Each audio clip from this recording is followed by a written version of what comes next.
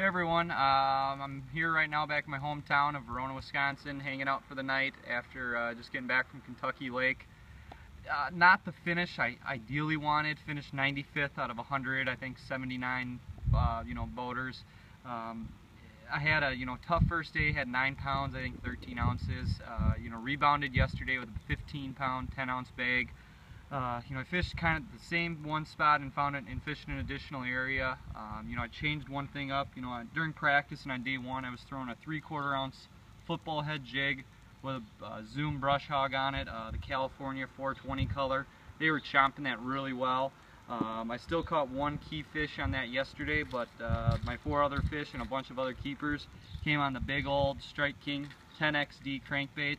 I had never thrown a bait this size before, and let me tell you, tossing this all day gives your arm a workout. But hey, when those big fish chomp it, it's a blast. I was throwing this on a Wright McGill 7-foot 10-inch Meg crankbait rod that really allowed me to just launch that bait out there. And when those fish would hit, that rod would load up really nice. And when they make a surge, that rod would give and then get the fish in the boat.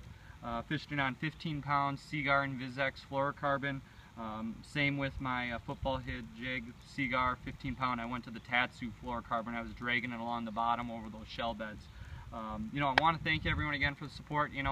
So far the Rayovacs here have not gone ideally as I'd hoped, but hey, it's a learning curve. 2 brand new lakes for me. Learned a lot in both, so it's I guess it's the name of the game. So I have the BFLs and some team stuff here in June, July, and August, and then the last Rayovac of the year is on my, on the home water, the Mississippi out of La Crosse. So, if I can finish the year off with a good finish there, I'll be happy. So, thanks again everyone for the support, and yeah, keep checking the page. We'll be doing a lot of cool contests, and I'll have some cool video coming up here in the next month. So, thanks again, and we'll see you soon.